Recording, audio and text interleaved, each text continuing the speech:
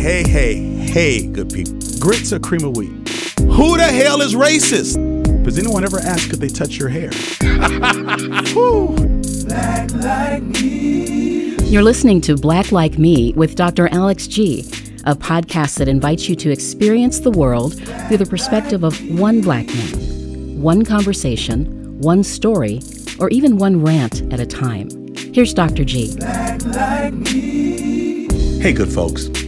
In the past few weeks, we have surpassed our daily download record about 6 times. It's been incredible. This is a great time to be the podcast host of Black Like Me with Dr. Alex G. I'm just loving it. But because we're having so many new people, we're wanting to drop old episodes. And you know this, I've said it before, because it helps people to go back. Because once you're new to something, not everyone has the discipline or the time to go back to the beginning. So we're trying to tease people with a few episodes to make them say, you know what, I'm going to go back to season 2 or season 3. So this episode that's coming up next is with the Honorable Reverend Everett Mitchell. He's a colleague. He's a good brother. He's a judge here in Dane County. He's a fellow pastor, brilliant thinker. And he appeared on Black Like Me. And he said, you know, the pipeline to prison isn't just school. It really is social services. And he just brought it. So he tells a little bit about his own story, too. It's really, really powerful. Listen to this. This is a judge talking about our social service systems. I know that people are looking with new eyes because of what's happening in the world today. Listen with new ears. This is a resource that will help you to see things from a different perspective, because it's how we often talk, we African Americans, when it's just us in the room. So please share this episode with folks who are attorneys, judges, in law enforcement, in education. Share this because I think that this insight is invaluable. All right, enjoy. Ooh, black like me, yeah. Ooh, black like me. I'm really excited about today's episode. And, I just think, we just need to all rise because the Honorable Judge Everett Mitchell is in the studio today. So we have a great show. This is a Dane County Circuit Court judge. And I'm just going to be talking to him about his life and growing up and his work here. But this young man is so impressive and so encouraging. And we've known each other for years. And so I'm really glad that he's here. So Judge Mitchell, welcome to Black Like Me. I'm really glad that you're here today. Alex, I'm glad to be here with you, man. So thank you for the invitation. Man, sure. Hey, listen, I don't know if you've been able to catch any of the episodes, but I always open up with something that I call Black Ice Breaker. All right. And so it's just a way just to check in with people and just loosen them up. And, so it's just interesting to find out a little bit more about folks. And so let me just run down my list. Is that okay with you? Sounds good. All right. Sweet potato pie or pumpkin pie? Sweet potato pie. Mayonnaise or Miracle Whip? Mayonnaise. Okay. Tabasco or Frank's? Tabasco. All right. Have you ever cross-country skied, downhill skied, or water skied? I've never even touched a ski. So no. That kind of makes up for the mayonnaise answer. Okay, all right, that's good. Let me see. Are you old enough to remember TV shows Good Times or The Jeffersons? Of course. Can you sing? Good times, anytime you need a baby. Good times. Oh, we moving on now? Nobody knows that second part of that Good Times. I know. No. You know what? I Googled it because I wanted to know. Standing in a child line. Yeah, I thought it was a child line. I don't know what it was. Yeah, kind of I know. I think Dave Chappelle was the one who. Oh yeah, he did. So I found it. He did something about that too. Oh, on Jeopardy or something like that. Yeah. Easy Credit ripoff. All right. Hey, when you were growing up, did you have a crush on Rudy or Vanessa Huxtable? Both. Did you? Oh, okay. Both. I was young enough to still be in the same. I actually went to school down when she was at Spelman. I was at Morehouse with Rudy Huxtable. Really? Yeah. Was she as cute in person as she was on TV? She's beautiful and impressive. Yes. Yeah. She's real sharp. When you were a kid, did you break dance on cardboard or knew people who did? Of course. And I had the pants. We had the the outfits, and we did the break dance. I wasn't good at it. You weren't good at it? But y'all had to. Everybody had to break dance. You just couldn't. Oh, man. You couldn't survive the hood if and you people didn't know would how to throw, break like, dance. cash at you, money? This wasn't New York, no. This You was didn't Texas. get no money? this is Texas. Like, no, you just doing it to survive, to fit in. like, get up off that sidewalk, boy. Exactly. Did you ever skip gym class because your knees were ashy? No, everybody's knees were ashy. I went to all black schools, so everybody's knees was ashy. That puts even more pressure on. Oh, man. Do you have a favorite your mama joke? I'm not gonna give that one away. Okay, but yes, I got a whole bunch of your mama you got jokes. you got a whole bunch of them. Now this is so, man. Okay, that's good. That's good. I always like to. I try to ask everyone different questions. I don't have set ones, so these are my Everett Mitchell black ice breakers. But I've got some other icebreakers I want to ask you about that are not necessarily about being black. But one, who is your favorite TV judge? Are you allowed to say that? I don't have a favorite TV judge. Okay. They're all entertainers. Okay, I was gonna ask you that. All right. So if you were a TV judge, what would you do that's different than what they're doing? If I were a TV judge, one is about entertainment, but I do have this idea where you could do like I could be a judge and pastor. That'd be a new niche where you could have your own little TV show to kind of combine both worlds at the same time. Right. So you really just want to give a sense that the law really is about settling disagreements that people can't settle on their own. So can you do that within the little time frame that they give you on TV when really most court cases are way more complex than just a little snippet that you'll see produced on TV. So you'd have like your collar on over your robe. Or I'd have some kind of stole on top of the robe. Really? The black robe, yeah. I didn't come here to judge today. Give me 15 more minutes. Yeah, something like that. Baylor, put me in A flat. I know. No. Do you know of any judges who have worn only the underclothes underneath their robes? Or you're not allowed to say? Only the underclothes? Yeah, I always hear like, no. That's just a judge system you just hear on TV. I do know that there are judges who will wear like top clothes and then maybe shorts and flip flops or really, or up under because you can't see. Yeah, that's okay. I wondered about that. That's it. I try to ask questions that I think people have been wondering about. I hope people are not really wondering about that. Oh my goodness! Whether or not that judge has no clothes. Yo, man. Hey Tyler, have you ever sat before a black judge? Never sat before a judge. Really? Why don't you come over and sit down for a minute? Because I got to sit in front of white judges all the time. All right. Put your hand on my iPhone. Are you about to tell the truth? Yes. Okay. You got a parking ticket recently because you tried to use your mobile app and it didn't work. I did. All right, you got a judge that's here. Go ahead, plead your case. Why do you think you shouldn't have to pay that? I already paid it, unfortunately. Wait a minute. You didn't even go to court. He didn't even go to court.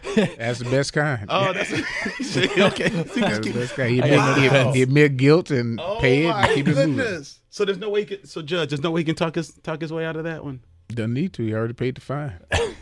Wow, Tyler. We appreciate that. Okay, we appreciate that. He doesn't want the headache, All right, Tyler. In the interest of justice, take care of.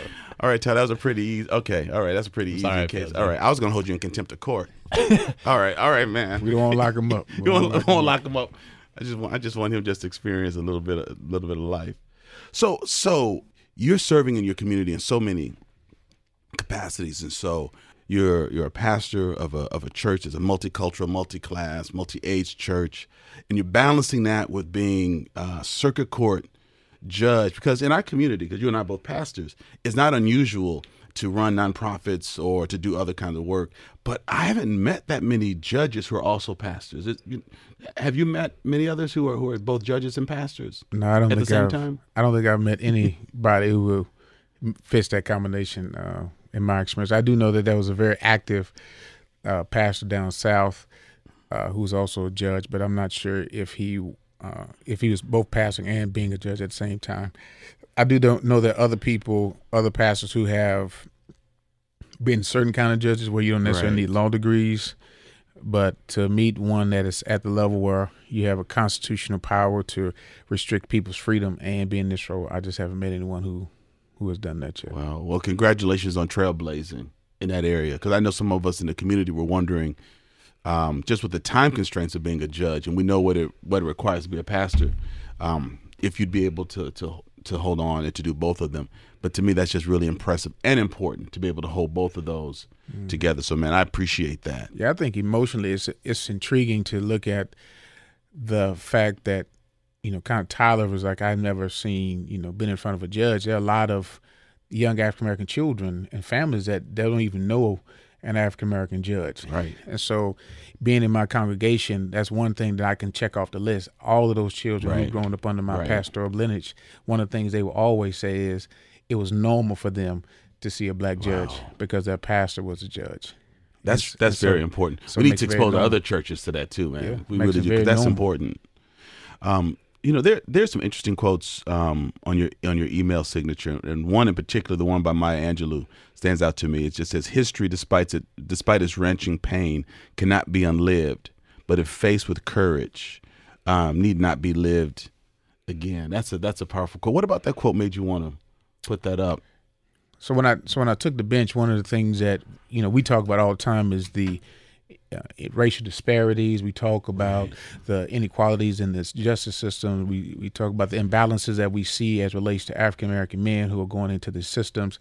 So when I decided to become a judge, ultimately, I'm making the decision to go back into a system that we push against, we criticize, and so I'm going to become a part of that system. So the question I had to ask myself is that do I have to go into this system and then repeat what I've already seen, or can I go back in it to make sure that the people who come before me, or the cases that I have, or just the influence that I have, do I have to relive that? And I think the choices I'm choosing to make as relates to the balance between my role when I'm on the bench and then my role off the bench, I don't think we have to relive those. I think we can learn from it and chart a new path for how we engage these systems. Sure. I remember being at the celebration after your swearing in at the Madison Club, and you were standing there and taking pictures and giving a speech, but I don't know if you were in touch enough because you were just caught up in the day and the celebration. That room was just swelling, was brimming with pride. As the community leaders black community leaders were standing there thinking, sometimes folks are elected to the bench and they try to reach out to our community, or some crisis will happen and they'll say, we need to try to understand the black community. But knowing your background as an assistant DA, the pro bono work that you've done, working at Madison Everett Ministry, understanding issues of reentry and mass incarceration, also understanding the one of the major fibers of the black community, the black church, and knowing that you embodied all of that and you're taking that into the courtroom with you, man, that was overwhelming. That day was really, really emotional as I stood there and I thought about the potential of what this could mean for our community. I'm sure that comes, with pressure, but were you aware that people were actually standing there thinking, man, this gives us hope. This gives us hope for this community, not just because he's black and he's on the bench, because that's not new. We have black lawyers who are on the benches across the country, not enough. But the fact that the community and its pains and its secrets and its hopes, and for you to bring all that information to the bench, man, that's a coup. Do you think about it that way when you're sitting there? I think that, I bring a unique set of skills and experiences, and that's for sure. And because of that, I sense that hope. I sense that requirement, that I always focus on, making sure that our community stays at the front. But what I also sensed in that room was a sense that the community had made a choice to protect me so that I could continue to do the work that I'm doing. So, on one side of it, it is their pride in it. But then the second part is their sense that, all right, we want you to do the work, so we will be there to protect you, to ensure that you continue to do your work. And that part of it was a little bit, that's what made me really step back and say, all right, this is a unique role, and they see it as important. And so we need to ensure that not only am I going to stay focused on the work, but I'm also going to make sure that they cover my back so that as I'm pushing progressive ideas, then the stuff that we've experienced when we talk about the secrets of black leadership and black pain, and when you out there prophetically leading, you also have to have people who protect your back so that you're not getting it from both sides. Right. And I think that coverage, whether it's community coverage or political coverage, is really important, because when you're a leader in the black community and you don't have that connection or covering from the community, the emperor can be naked and no one tells him. or they don't care because they don't know the emperor. They haven't spoken with the emperor. So the fact that you've worked and you served in the community so that you could command that level of respect. You can't make people cover you, but you made it easy because of your commitment in the community. That's an important insight. So I would say for folks who are aspiring community activists or leaders, it's important to pull that together, because I think sometimes we feel that we could become effective Black influencers by just having our hands, just being connected with one segment of the community. But you've got to really be connected with several of them. We can't afford to be dichotomized or divided up because there's not enough of us. We've got to be able to pull the faculty and the community-based folks and the grassroots leaders and the folks who aren't positional leaders, but when they speak, people listen. We got to be able to pull all of that together. That's a responsibility that we have that I think our white counterparts don't have. And so, when it was this group from Milwaukee, to kind of echo your point, there was a group from Milwaukee called Urban Underground, and they had come over to Madison to talk about, juvenile justice and share their opinions with legislators. So they wanted to come by my office, and I remember sitting with those young activists, and they thought I was just going to kind of come off as being this elite, right? Give them a speech about stick to your dreams, don't give up, don't get in trouble. But what I talked about was the need for grassroots activism to change and create justice. Yes. And I remember the young guys just kind of looking at me. They even popped out their grills because they wanted to just have. wait! It was that serious? It was that serious. You must have been breaking it down. I mean, we were just, the analysis was just going across the room, and they were in my chamber. So they were sitting in my chamber. We were breaking analysis down, popping out grills. We were having a conversation.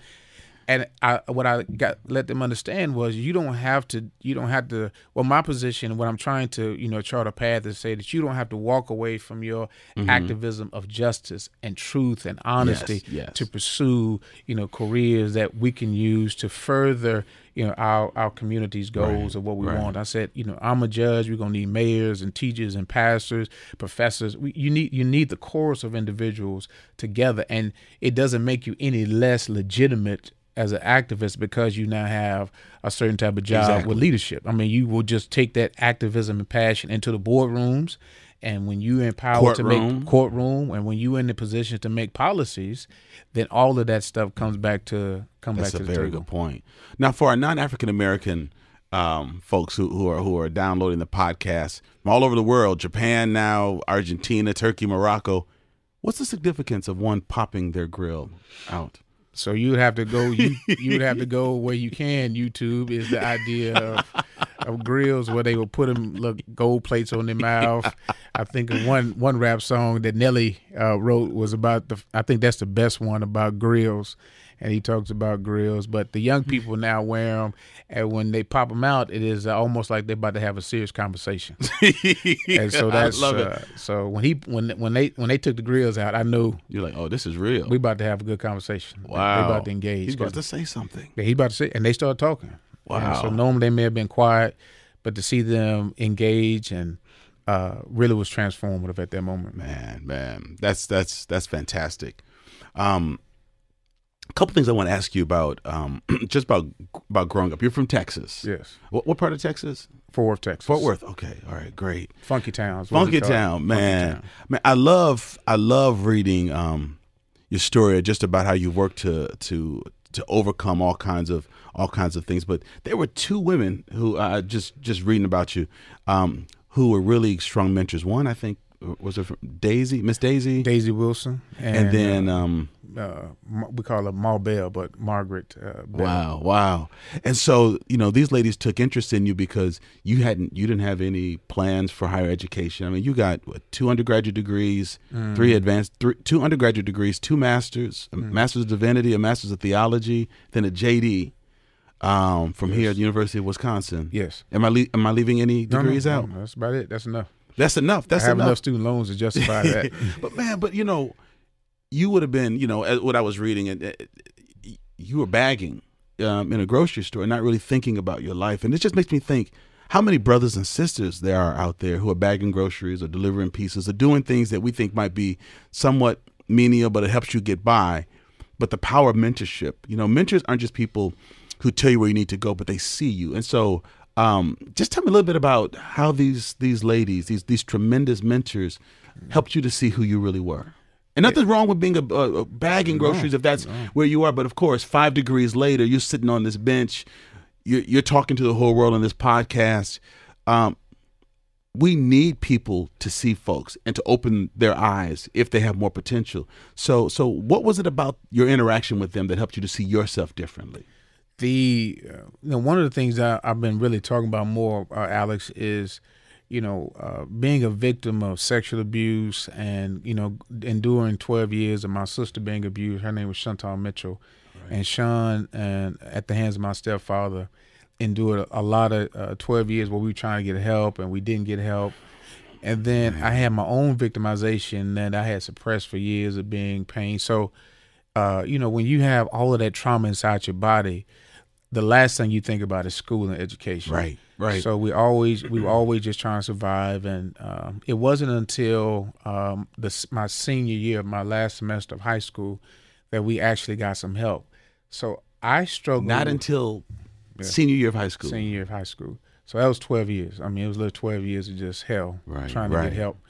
And it wasn't until that last semester that I actually got some help. So I was a good, obviously, one beautiful thing about Black church, I could speak and I could talk. You started preaching at 15. I started preaching at 15. Exactly. So, those skills that the church encouraged you to speak. So I was a good speaker. I was good at math, but I could barely read. And so nobody knew that. Okay. But me, I knew I couldn't. I knew your school teachers knew it, but they still passed you. Well, because they could, I was a good kid, so I wasn't, I was always just there, and they would always help me with assignments. Got you. And it wasn't until I got to Jarvis that it got really exposed that And that's a local community college. Yeah, it was down in Hawkins, Texas. That and I appreciate Jarvis for that. And so sure. When I failed everything, when I first went to school, I ran into it was Marbell and Miss Wilson. Miss Wilson pulled me into her office, and she said, "Everett, baby, you're a diamond in the rough, and we're gonna help you." And so she said, "I'm gonna teach you, and I'm gonna show you how to study. I'm gonna show you how to read." No, was she an advisor or an instructor at the school? She was an English teacher. She was an English teacher. Okay. And I wasn't taking a class from her. That's what made it so beautiful. So you weren't one of her students. I wasn't even one of her students. And so she just literally grabbed me out the hallway and said, don't worry about, when we're going to edit your papers and I'm going to show you how to do this. She told me to go to the library every day from 5 p.m. to 10 p.m. every day and study and just struggle through it. And that's what I did. I could never turn in the paper on time. It was always had to be 2 weeks early. And we would work for those 2 weeks to make sure it was a fine product. And so mentorship for me with Miss Wilson and Marbell. And Marbell, I called her on Mother's Day, and she's in. I was going to ask if any of them are still living. Miss Wilson just passed, but Marbell is in her 80s, and I call her every now and then just to check in on her and tell her thank you and how much I appreciate her. You said you called her on Mother's Day? Oh yeah. I call her all the time, and she just missed so much, man. Because I wouldn't be here today if they hadn't saw amazing. Me. And so I know she's proud, but I know she can't. She's not surprised. Yeah, she always says, it was always there.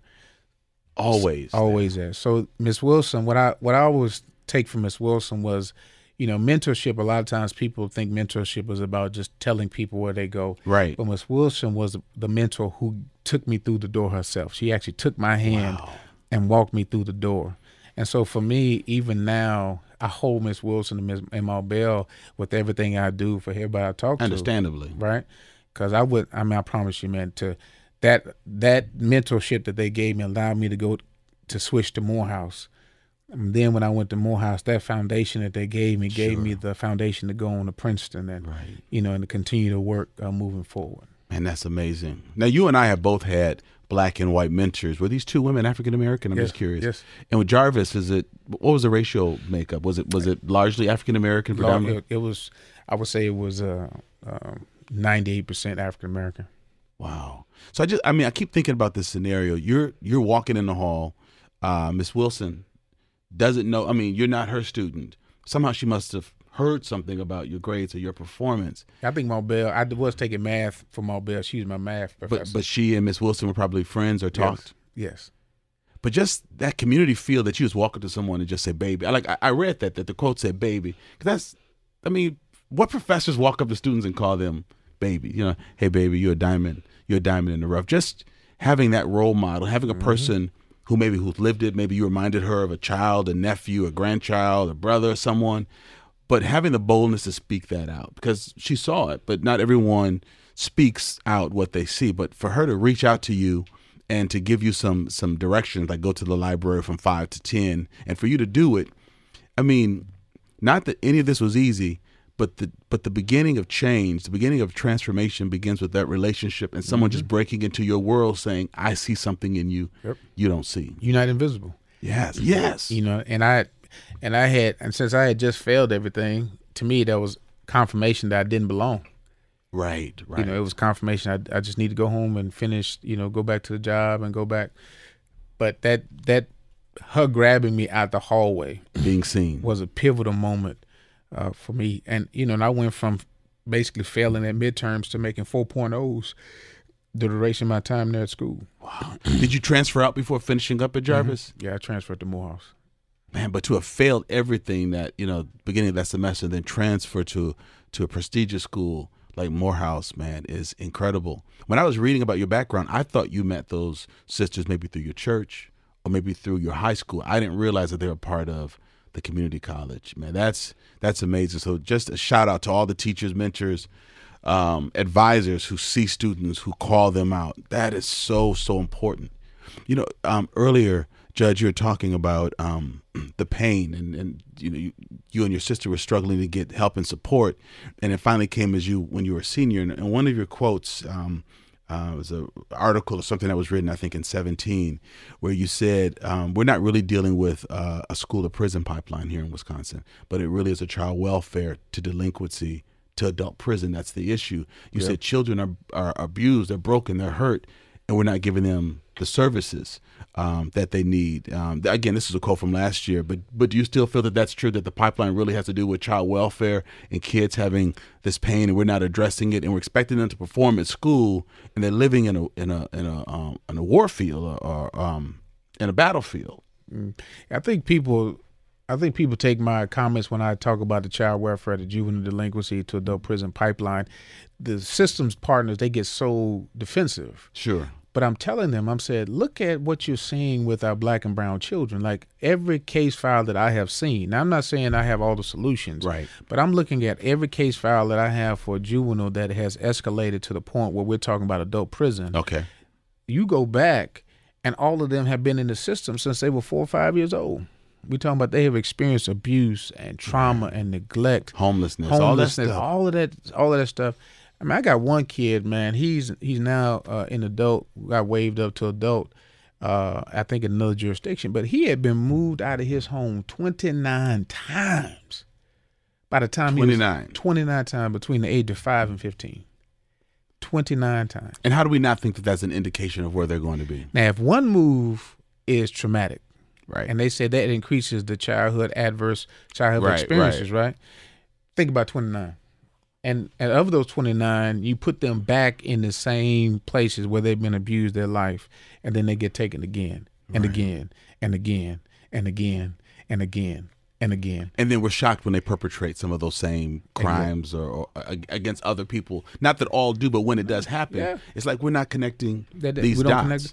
Or the fact that then they build relationships in these community groups that are antisocial and do crimes because that's the only place that they've ever found some consistency of emotion and relationships. So what I'm really trying to do is use the platform again as a judge and combining it with my speaking ability to really say, like I've said, like too often these young black and brown children have been acted on, and our community has no idea. Right. And it just broke my heart, Alex, when all of the work we've been doing all these years, since I've been in Madison, we've been pushing the needle, and then I step behind this door, and I'm looking at all our children. I'm like, whoa, this is not what any of us have put our hearts in line. We don't support none of this. So we have to step back and ask the question, what is it that we are trying to do with these families so that we are making sure these children are in a safe place? Right. I've talked to young men because, our nonprofit Nehemiah Works, we're involved in reentry work. When I talk to some of these young men who tell me about what's happened to them in foster care. So maybe, their mother wasn't the most fit parent or was struggling, had a drinking problem. You put them in a white foster home.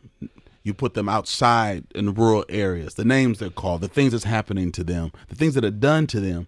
That stuff doesn't come to the light. It looks like the kid is the problem. Okay, they moved from their mom's house, and we don't know why. They're in this foster home. Then they're in another foster home. Then they're in another foster home. Then they're in Lincoln Hills, or they go to prison. But I like what you're saying about pulling the covers back and finding out what's the real nexus of this. Where is this starting? Yep. And we got to get at that. We got to prevent that trauma, but we got to start dealing with children much younger than trying to pull people out the river when they've been in prison 13, 14 years, because they're still not dealing with the childhood trauma. No, and that's the thing that even when you go to adult side and you start working, and you just work your way back, everybody who's been in adult prison will tell you about the trauma that they experienced, at a young age. Definitely.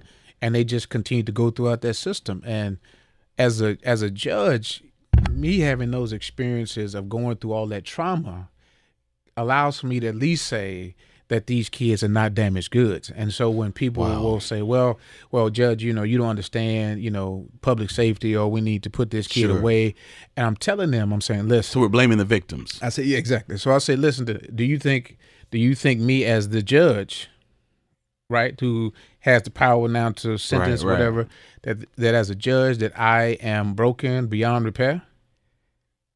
I said, powerful. Then these children are not broken beyond repair. I said, but there are certain things that they need in order to make sure that they have the capacity to come back when they're ready to come back. So that's what led me to really looking at taking handcuffs off the kids. And then secondly, you pushed that to have handcuffs taken off kids in your court. Yeah, no, man. That's dehumanizing. That's dehumanizing, especially when we know that these kids have been through. Like, right. And when, my one young girl, and she has been, it's amazing when you look at life through their eyes. She was the one young girl that I could not understand why we would have her in handcuffs, considering all the stuff that this young baby had been through. Right. But then also education. Then, I don't want to be a part of a system that makes it worse. So that's why I say we need to take the handcuffs off. They need to see us as a part of a positive process, not a negative one. Hi, this is Jeremy Holiday, and I'm one of the editors of the Black Like Me show. And I just want to take a minute now to talk to you a little bit about Patreon. The show that we put together here is the culmination of an effort of a lot of people. And in order to do it, we need your support. We've been working for a while to come up with a Patreon that works well for people. And the levels that existed before, we recently added the $2 level, which is there for you if you like the show and you just want to give a little bit of support. It's cheaper than a cup of coffee. I mean, I don't think you can find a cup of coffee anywhere, or half a cup of coffee for $2. And we have a $6 level where you'll get a shout out on the show, a $10 level where you could submit questions to Dr. G and he'll respond to them. And then the $25 level, which is whenever we have a live event, you get a VIP invite. And whenever we start producing merch, you get that merch as well. So if you like what you hear on the show and you want to support it, go to patreon.com/blacklikeme and check out the levels to see if one fits for you. Now back to Dr. G. And then I started paying attention to school. And so, education, is very important for kids who've been traumatized, so they can have the skills to come back. Alex, I can't tell you how many, and I know this is happening everywhere. If it's happening in Dane County, I know it's happening all over the place. Where kids who are in court ordered or who have special education IEPs, where they're being placed in shortened school days. Right. And the shortened school, people say, well, kids' behavior issues, they need to learn how to act right before they're in school. I said, not if they're special education. If they're special education, there isn't supposed to be a behavioral issue where they don't provide them services. They're not supposed to do that. But routinely, our children are placed in that. Yes. So that's not raising the bar. If I break my leg, someone's going to try to help me to walk again or run again or help integrate me back into society. Yeah. How do you take kids who are already struggling, who already have strikes against them, and then lower the bar? That feels like we're grooming them for something. I tell the kids like a prison system, a court system. I tell the kids all the time. I said, this is my example to them. I said, you go into a restaurant and they pull out the menu and they got one item on the menu, and they say on that one item we got some maggots, we got some old 3-day-old meat that we put on the grill for you. We put some salt and pepper on it, but that's what you're gonna get. The bread is molded, and that's the only option you have. How many of y'all want that option? The kids would be like, man, I don't want that mess. That's nasty. I said, y'all want to go to a restaurant where you got an appetizer choice, where you have entree choice, where you got dessert choice, where they give you different drinks that you want. You won't be able to choose all of that, right? I said, when you do not have an education, you only have one option. And you will take that one option, whether you like it or not. And I said, for many of you, because of how this has been structured around you, you don't even see education as important. You think it's just optional, when everybody around here knows that if you don't have your education, there's only one place for you to go. And we all know that one place. And it's called bars, it's called cells, it's called concrete, and we all know what that is. Or it's called cemetery. Or cemetery. So, and both of them are concrete. So that's why, as a judge, I'm trying to slow down the process to ask these questions about how are the system actors participating in, either freeing this soul that's before me, or trying to really lead them down into a path of further incarceration. Man, that what you're just saying now, judges is bringing light to a quote. Man, it's crazy when people take quotes off the internet, because you might think, well, I didn't really say it like that, but the gist of it is, you said, when a young person stands before me, this is likely the most important and pivotal moment in that young person's life. It's a moment that can change their path and thus society's future.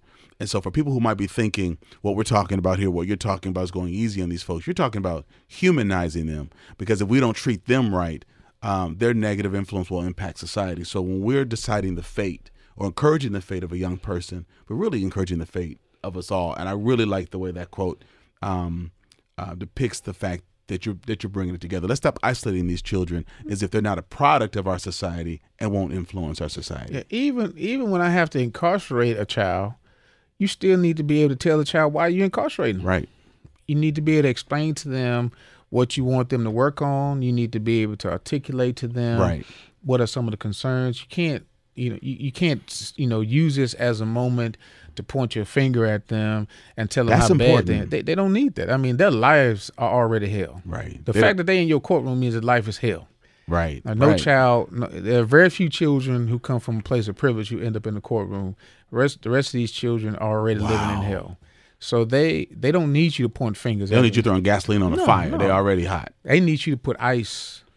As we say in the black church, they need you to put the bomb in Gilead. That heals the soul. That heals their soul. That's right. That's what they need. That's what they really need. And that's what I give them. I tell them all the time. I tell kids, I say, I'm not your judge. I'm your reflection. Look at me. I made it. You can make it. This is what I will. If you trust me, and you trust me that I've always done right by you, I've always treated you right, have I not? And most kids like, yes, you have, Your Honor. And I said, I'm going to continue to do right by you. So this is what we will do together. And whatever I promise them, I keep my word to them. I don't just throw them away.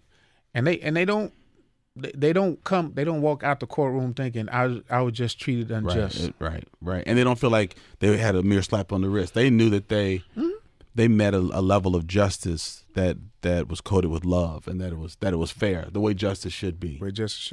One of the things I really respect about you, a number of things, but the fact that you went to visit one of our troubled facilities for youth, Lincoln Hills, and we don't have to go into great details about that, but the fact that you said, if I'm going to be sentencing children to this place, let me at least go see what it looks like, because there are so many judges that have not gone into a prison. They don't really know where they're sending people. I don't know that they believe that solitary confinement is even happening. But I won't even traumatize our listeners, by just some of the sounds and things you heard. But the fact that you went to see it, that this is real, that was really important. That was, when I read that, I appreciated it. And it was good for me to go, but I took my staff too. Yes, I like that too. I took some of the DA office. I took some of the prosecutors. You didn't need to go by yourself. Good. Because me going by myself. Use that power, right? I'm like, no, all y'all, come on. You're gonna see it with me. Yeah, we took a whole van full because I wanted all of them to have appreciation for. And I had been to prison, so I already knew, but I realized that the other actors who were also doing this had never seen it. Right. And they needed to see. They needed to see and witness this for themselves. Right. Now, you said you've been to a prison. You didn't say you've been to prison, right? No, I ain't never been to. Okay, that's right. I just want to make sure people out there. Yeah. No, I've never. You can't make it this far and have a criminal record. I know. I want to make sure. One of the last things I want to talk to you about is consolidated court automation programs. We call it CCAP in the community. And you've been part of the Wisconsin Court Access system. I think it was an advisory committee put together for committee for like 16 and 17. The best way to describe CCAP is sort of a Google for anyone who's had a case or a charge. Basically, can anyone go to CCAP to put someone's name in to find out what their background is? I mean, it's free to anybody. And CCAP is not just germane to Wisconsin. It's used across the country. Is that actually Wisconsin? I think is one of the only places that has a court automated system that allows for any user to just Wisconsin access is unique in that way because it allows for any user to access it. Don't have to pay for there's no fees attached to it. Because it used to be a fee for some of the for background checks. Yes. So we know a number of things can happen. Employers could check CCAP if someone's name sounds too ethnic or too many apostrophes or dashes in it or sounds too black or too Latino or whatever. But I just found out that that a ruling or happened early this year, and you're part of this team that dismisses criminal and eviction and other cases. They'll no longer be displayed on that website after 2 years. Man, I got to give you a fist bump for that. Now, I can always ask questions like, why 2 years? But, man, just the fact that if the case was dismissed or if it was dropped, person found not guilty, after 2 years, it's gone right off of CCAP. So I can't Google that after 2 years or CCAP. We use it like a verb. With CCAPing it, man, that is how significant is that? Now and just give you the backstory to that, so your listeners understand why all of your life experience is so important.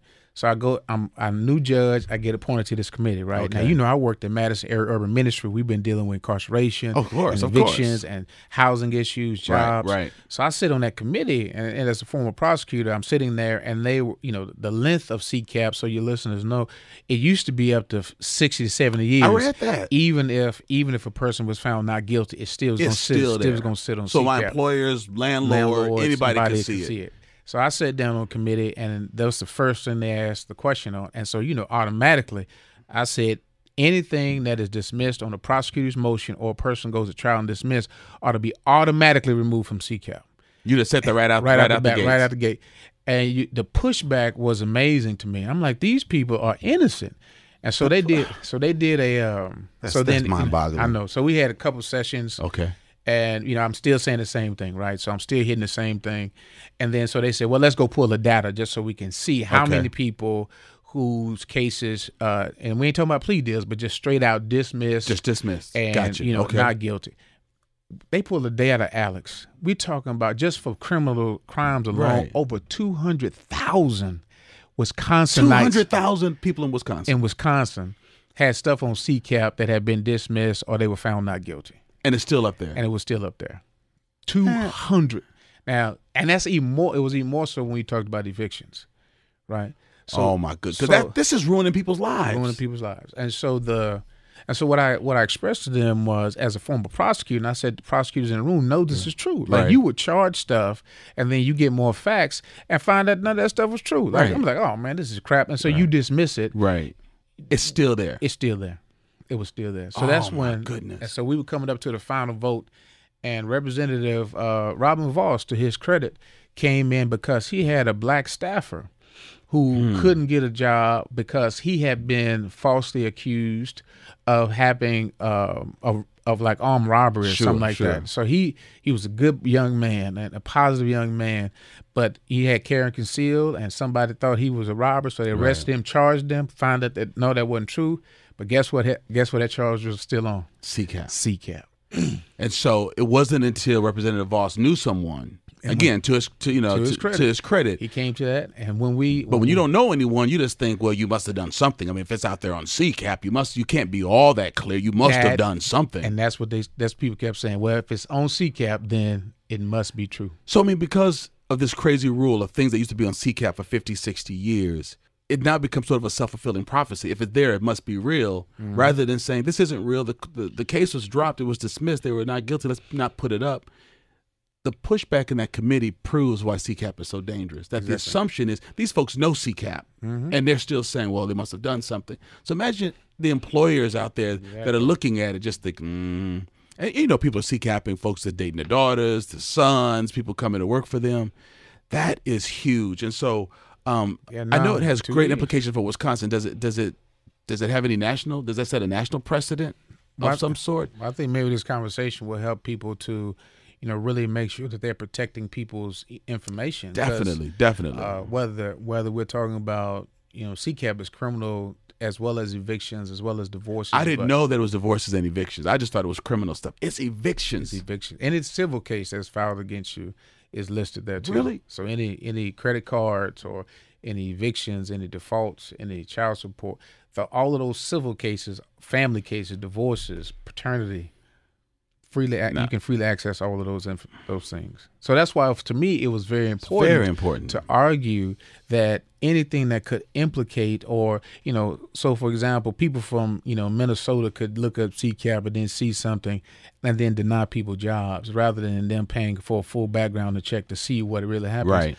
We need to get all that removed. And the window to go from 70 years down to 2 for felonies and then down to 6 months. That's huge, man. To me, that gives people some relief. Sure. That knowing, they was dismissed and then, moving forward, they won't have to deal with that. Well, man, that was a long list of committee members. Folks who were part of the WCCA Oversight Committee. But I want you to know I appreciate that because that's huge. You know what I've noticed is when I used to hear CCAP, I would think about the men and women who have been formerly incarcerated, like the ones we've worked with. But I've also, in the last few years, I've met white colleagues, church members who are accused of certain things that would affect their job as a counselor or police officer. When those things are dropped and it's still on CCAP, I wonder if that just pushed the conversation to a different level. I mean, I knew that black and brown people were struggling with this, but in the last few years, I've heard an outcry from more white people about either their black colleagues who were stumped by CCAP or people in their own families having these issues. So whatever the case, whether people did it because it wasn't fair to black people or because more white people were being stuck in it, and so folks said, "Oh my gosh, we got to do something." I'm just glad that you all did something. And does that need to be voted on? Is that all passed? We voted on it. It's got teeth. We voted on it and it got thumbs up. So we sent it to the director of state courts and that he accepted that formal recommendation. So that is the policy moving forward. That is fantastic, man. So I just have to tell you again, I appreciate that work on it. I was in a meeting and someone mentioned it and I said, wait, no, that's not true. And then it's because, Judge, I teach with your wife. You all are just a dynamic, couple. I mean, you got these degrees and she's got a PhD, JD. So we co-teach a class at a local college. And she said, no, Everett actually worked on the committee. So because a student brought it up at first, I thought, no, I would have heard about that. She said, no, Everett was on the committee. And then I was in a meeting a couple of weeks ago with Linda and it came up again. So that's when I said, I want to get Judge Mitchell on the air because one, I got to verify this. Yeah. And two, I got to thank him and the committee for that kind of work because that's going to help people have a fair shake because we can do all the reentry work, help people process their pain, but if the system is still against them so that they can't get meaningful employment or housing, we're pushing them back to the streets and saying, why don't you just do what you did before? So, man, I appreciate that. And that's what I think these conversations about what does it mean to be, to be black and, to low income or to be disadvantaged. You don't want to have systems that further alienate, further oppress people, especially when the intent is to make sure that they have a bridge out of where they're going to that next level. Right. Let's help them or admit that we're hurting them. Yeah. Hey, just a couple closing questions. I really appreciate your time. What legacy is there a legacy that you want to leave your family? The second part of that is society. I think, since I didn't have a father growing up, it was very important to me that my children know who I am. And so I do a lot of stuff for my kids because I want them to know me, because I don't know how long I'm going to live. I've been pushing and grinding in my body for a long time. Yeah, I've heard you say that. So I got a box of all the stuff that I've done, and so they have all my accomplishments so they can always find me if I'm never around to finish their life. And so for me, it's very important to do a lot of things with my children. So I'm always at my kids' school. My That's son great. knows his daddy's a judge. In fact, he told his class I have 2 robes. He said I have a black robe at work and a white robe at home. I said, son, don't be telling me what I wear at home. That's right. That's right.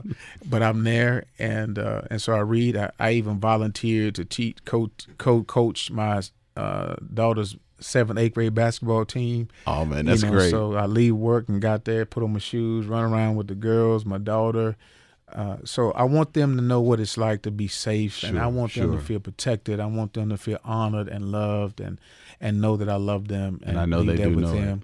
And then just for society, I want all the broken kids to know that you still can bring your life back together again. Mm-hmm. My favorite scripture in the Bible is the potter's house in Jeremiah. I mean, the fact that God saw something in it and broke it and remade it all over again. To me, that is what I believe. Combining the spirituality with my, prophetic and giving my life is all about the leaving a path so that others can follow is essential to me. And so sometimes maybe I do speak out a lot and I speak on issues, because I think we need you to. We have to. We have to. And maybe in some other time somebody will appreciate the work, but I think about the fact that they didn't like Martin Luther King. Right. And now they honor him. So we got to keep speaking out, regardless if it's popular right now or not. And the beauty of that tension that you hold, I mean, part of the court system, corrections, is about protecting society. But as a man of faith, you believe in redemption. As a man who's lived through painful experiences that have been redeemed, you believe in redemption. So for you to understand that you have a sworn duty to protect society, but part of protecting society is not letting people who have already been victimized become over-victimized. Yes. And so in some ways, I don't see that as a dichotomy. I don't see those as being juxtaposed, that part of protecting society is not further traumatizing a person who's been traumatized. Get him or her the support, the care, and the love they need, because that's part of protecting society too. And you embody that so well, Judge. What you just said, Alex, is the key. I don't know why we think that protecting of society is just locking folks up. Right. Because they will come back. They come in, most of the people in prison are coming out. And when they come back, the question is, what have you done to give them the roadmap? Are they coming back more dangerous, or are they coming back in a better place because you gave them the map that they needed to do that? Because you and I both know they're receiving a world-class education in criminology behind those bars. They're telling me. Exactly. They're coming out learning things, seeing things they've never thought about. Yep. So how we treat them when they're away and how we receive them when they come back. And, for those of you, Jerome, and others who've been in the reentry game longer than I have taught me even to say to men and women who are just being released back to the community, welcome home. Just saying, we're glad that you're back. Just something as small as that. Now, we're providing housing and other kinds of support for it. Yep. But my first response is not, oh, what did you do? Or where were you? Or how long were you away? It's welcome home. Because they've got to have that sense that they're part of us. Yep. Do you have an audacious long-term goal? No. I'll be honest with you, man. Supreme Court Justice, U.S. Supreme Court Justice, federal judge, and it might be. And I don't want to get you in trouble talking too far down the road. I'm just wondering if there's just a audacious long-term goal. I'll be honest with you, man. I'm very simple, man. I like what I do now, and quite honestly, I love being a father, and I love being a husband. I love being a pastor. I love being able to use this position to help reshape a narrative that I think has been too long in the making. And, what I do next or whatever is next, I'm not even giving no thought. Hell, 2 years ago, I didn't even think about being a judge. So wow, that's true. So 20 years ago, you were bagging groceries. Exactly. So I'm plastic. I'm just plastic. Yeah. and and I'm just open to wherever life leads me. But right now, I am uniquely satisfied that all of my life makes sense in this position where I'm at right now. All my life makes sense. I love that. Last question, Judge. If you could have dinner with 2 individuals and ask them anything you want, but one of the individuals is deceased and one's living, who would those individuals be? If you could just have a conversation with them over dinner, one deceased person, one living person. I would have a conversation with this young woman. I can't believe I'm spacing on her name now, but she gave her life in the Palestinian struggle with Israel. and she was a young white lady, and she went down. I heard of her. You've heard of her? And she committed her life and stood between the tank and a Palestinian home, and she was killed. I want to have dinner with her and just to talk about what is it that made her give her life for that. And she would be a person that I would start a meaningful conversation with, because just the sacrifice for that struggle and to bring international attention through her own sacrifice is important. Is it Rachel Corey? Rachel Corey. Okay. Rachel Corey, yes. I would have that conversation with Rachel. And I know her parents were recently here, but she would be one. And then, someone living, I'd want to sit with the young women who started the Black Lives Matter movement. Okay. And that would be great. And I would love to hear their visions of where they see our community moving forward, because I think they have turned the page on a conversation that started deeply within the civil rights. Yes. And they've opened up a new chapter to allow all of us a way to, I won't say recycle, but to maybe reboot a different way to see engagement in the world again. So that's powerful. I just think the bookend in my mind is these women have reshaped and are reshaping history. Sure. And I just would love to be able to continue to set my male privilege aside and listen to them. I love those answers. Could I sit in on your court sometime, or outsiders are able to still sit in and do that? Yeah, I think I've been what's called ride-alongs, Yes. and we bring in, and I've brought in some of our community leaders here to really come and I'd be see. interested in doing that. Yeah, I think once you see it and you read the files, you'll get a sense of why I'm saying put the brakes on, and then trying to step back and ask a conversation. What can we be doing as a community, not just in Dane County, but throughout the state? And I bet you what you're seeing in the state of Wisconsin is happening throughout our entire nation. Oh, I bet. I'm almost certain it's happening throughout our entire nation. Definitely. Because we need to figure out a different way. Definitely. Well, Judge Mitchell, I really appreciate your time. I know you got to write some things up today for your work, some briefs or whatever those legal things are called. You got to do that. But to take time to sit here with me and talk so that folks around the country and the world could really hear about what it is you do, and just to listen into Black excellence on display is just phenomenal. So I want you to know I appreciate your time. I celebrate you, the things that you've overcome, the goals that you have, the peace that you have, the example that you're setting. Man, it's phenomenal. I really, really appreciate it. And down the road, I'd love to have you just come back on again and just talk about new endeavors or new things that's happening in court systems, or when there's other real news worthy changes or decisions that are being made. I love just to get your perspective on that from time to time. Yeah, I think the next juvenile, the fact that the changing Lincoln Hills, breaking it up, it'll be interesting to see what conversations we have in our community about what our local juvenile justice will look like now. Definitely.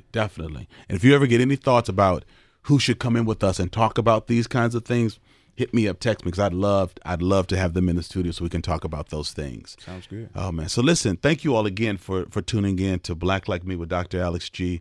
And I want to just say to the new folks who are listening in South America, our new friends in Japan. Konnichiwa. All right now. And listen, our listeners in Sweden and the UK and Ireland, they're blowing up. Those numbers just keep increasing. Hey, keep sharing the love. Keep letting people know this. You can subscribe to Black Like Me on iTunes and also on Spotify. And for the Android users, if you just go to your Google search function, you've got to put in Black Like Me podcast. Otherwise, you get a whole lot of other black stuff. But Black Like Me podcast, and you can either listen or subscribe right there. If you want more information about some of my blogs and other things that I'm working on, you can go to alexg.com. Ooh, black like me, yeah. I want to thank Corey Saffolk for creating the music for this podcast, my podcast manager, Tyler Nyland, engineer and editor, Eli Steenlich, my editor, Jeremy Holliday, and a special thank you to WORT Studios, where we record Black Like Me. Ooh, black like me. Thank you for listening to today's podcast. You can find out more about Dr. Alex G's amazing work at www.alexg.com. Black Like Me is sponsored by the generosity of the Human Family Unity Foundation.